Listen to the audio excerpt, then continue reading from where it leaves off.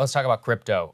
Well, some brutality in the crypto markets. Let's put this up there on the screen. Bitcoin falling below $20,000 for the first time since 2020. This is just a broad problem in the entire market, from Bitcoin to Ethereum. On Saturday, at one point, Bitcoin was down to 17,000, which is the lowest that they've seen in well over 2.5 years. You also had Coinbase, one of the largest trading platforms for crypto assets, laying off 18% of its staff, citing the recession and crypto decline specifically as the reason. The bank Celsius, remember we talked about previously, which was pausing all of its withdrawals. And also there's a hedge fund, which as a result of both crypto and the broader stock market decline had major challenges. So you put all these together, presaged by that Terra USD coin, the decoupling of the stable coin that we talked about previously, and you see a contraction of almost $7 trillion in wealth in decline that you've seen over just the last couple of months.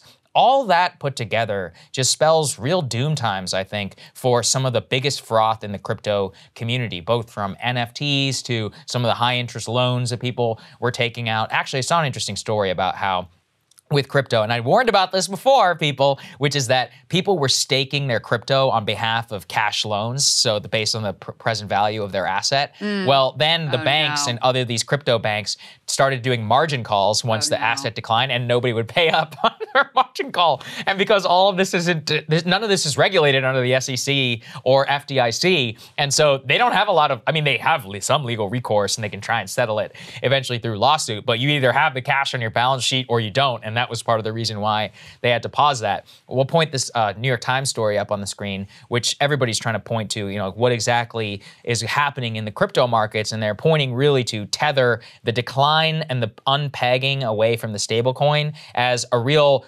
indicator of just where so much of the froth had been concentrated. And I think this is really a peel back, both in the economy and also in crypto, back to fundamentals. I mean, 5 years ago or so, when I got into the crypto community, I told this before, it was about censorship-resistant money, and it was about trying to hedge inflation in places like Argentina and others where they have like 60% hyperinflation to have a semi-stable asset that people can conduct commerce in. But then it became like blockchains, which became architects for all of this complicated financial instrumentation that Wall Street was using. Massive loans were flying around. And look, for a time, mega billionaires are being made. Sam Bankman, there are hundreds of billionaires that became minted in just the last 2 years. I guess they're not billionaires anymore, but were, on paper at least, at some point. So there was a lot of real wealth being generated. And then the decline in that from NFTs and more, my concern is not with the people who are billionaires and now 100 millionaires.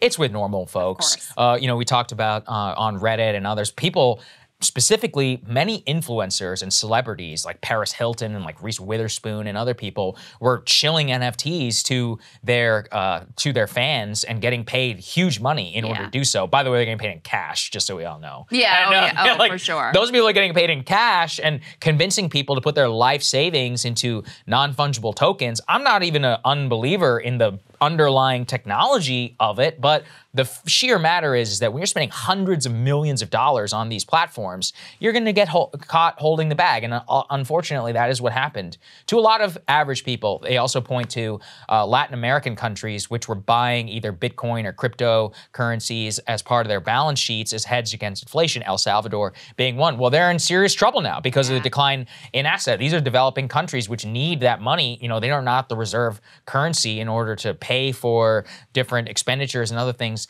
in their own country. So the decline has had very real world consequences, even for, I saw a story on Terra specifically, again, in Argentina and some other countries where they have hyperinflation. People put their life savings in these assets because they said, at least I can invest in something which is pegged to the US dollar, which is more stable than my own currency, and now they're left with almost nothing. So it wiped many normal people's savings completely out. Now, that's why you shouldn't go in on any asset class, but there you go. I mean, that's true. And a lot of the people involved here were ultimately just fraudsters and hucksters. There were, tons of just pump and dump schemes and rug pulls and all kinds of just outright fraud. Not to mention, part of this article about Tether, which I had actually followed before, is the fact that, the whole idea of Tether is that it is backed by US dollars. So that was the claim. And then Letitia James, who's the Attorney General of New York, who's gone after all kinds of different people, Amazon and Facebook and Trump and all kinds of others, she said, I don't think this is true. And turns out it wasn't true. There was also a CFTC investigation that found out of their sample time frame that they were looking at, only about a quarter of the time did Tether actually have sufficient cash reserves. Now they say, okay, we have transparency now, and sure, a lot of our reserves are held in commercial paper, which isn't totally liquid, but we're working to change that. There was a bit of a run, because this is effectively, even though there's lots of like complicated jargon here and newfangled ideas, it ultimately comes down to this is basically a bank, and there was a run on the bank, and they were able to get through that even though it depegged for a while. So they're saying, hey, that means we're good to go. But there's still a lot of questions over whether if, things continue to crash, I should say crypto is, I think, up a little bit this morning from the lows that we experienced just recently. But if there is a serious crash and there's an even more serious run on Tether, are they going to be able to ultimately stand up? And this is one of the sort of bedrock underpinning of the entire crypto world. So if Tether were to fall, you'd have massive spillover effects into all kinds of other things. And so that's the part that they're looking at here. I think the kicker to this article kind of says it all, because as you said, the idea, I really understand the appeal of the initial idea, right? I genuinely do. And for a long time, I was very crypto sort of just agnostic because it was interesting, right? And I think in certain situations, like in countries that are kind of destabilized, hyperinflation, whatever, the whole idea, okay, maybe this will be a hedge against inflation. Well, we can see very much now that is not the case. The original concept is this will be an actual medium of exchange. Well, it turned into just a massive speculative asset that is not backed by anything. And I know a lot of crypto believers will say, well, the US dollar is also just based on an idea, but that's not true. We have the largest military in the world is backing the US dollar. The US government is not amazing these days, but the United States of America isn't nothing. So it is a very different scenario here. And ultimately, to the point of a lot of this just became about gambling in a casino and finding the next greater fool. The quote at the end of this piece, they say, everyone's freaking out, like, oh my God, I lost my life savings, said Mr. Collins, who founded Tether with Mr. Pearson, now runs a crypto venture called Block V. That's a tragedy, but it's just as much of a tragedy when someone says, I went to a casino and lost my life savings. That doesn't mean let's regulate casinos out of existence. So even their advocates are basically comparing it to a casino right now. By the way, casinos, extremely highly regulated also. That's true. Yeah, that's actually, I mean, there's the Nevada Gaming Commission and all kinds of oversight, even though I do think a lot of those are very exploitative. I mean, listen, at the end of the day, it was speculative, and one of the warnings always at the top was, if you get in, you better be willing to lose it all. I don't think a lot of people were actually told that message. They just saw people making extraordinary amounts of wealth, and I think a lot of these people, specifically influencers and others, who were pushing their average person into some of these assets without understanding any of the underlying risk, that was the major problem. I mean, I'm pretty sure anytime I've advocated Bitcoin, I've been like, listen, I've at certain points been down up to 100%. And that's something that you should know. The day that I bought Bitcoin, I anticipated losing every single dollar of it. But I was like, this is kind of interesting. I didn't do it to make money.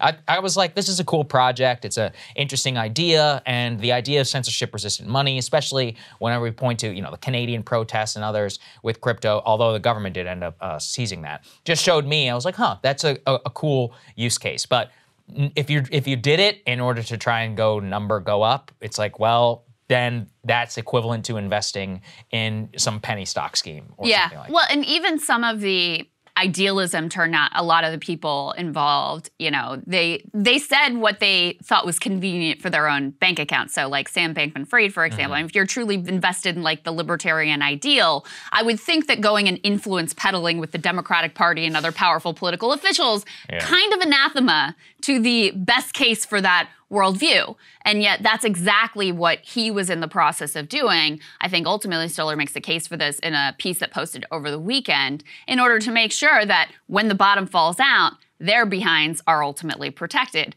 They didn't manage to pull that off in time. There was an incredible, I recommend, apparently it was controversial, the piece that Stiller put out, but I think it's worth watching and you can judge for yourself. But he does have a clip in there that's pretty extraordinary of one of these big boosters who's like, take all your life savings and put it in crypto. The smartest thing you can do is put everything you have in crypto. And if you don't have it, mortgage your house, take out credit cards. You need to spend all day, every day thinking of how you can get every single penny you possibly can into crypto. Like that's the level of insanity and irresponsibility and just, I mean, it's so wrong to say that to anyone about literally anything, let alone something as speculative as crypto. Yeah. So it would be wrong to say that about the dollar too. Okay. Anything, literally anything. Cable news is ripping us apart, dividing the country, making it impossible to function as a society, and making it impossible to know just what is true and what is false. But the good news is they are failing and they know it.